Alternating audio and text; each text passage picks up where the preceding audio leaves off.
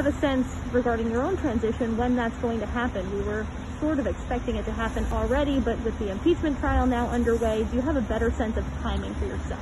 I don't really. That's a question for the United States Senate, but I'm working hard here, and it helps with our transition with the lieutenant governor. So no plans to resign until you are confirmed? Exactly. I plan to be governor and do my job with gusto until I'm sworn in.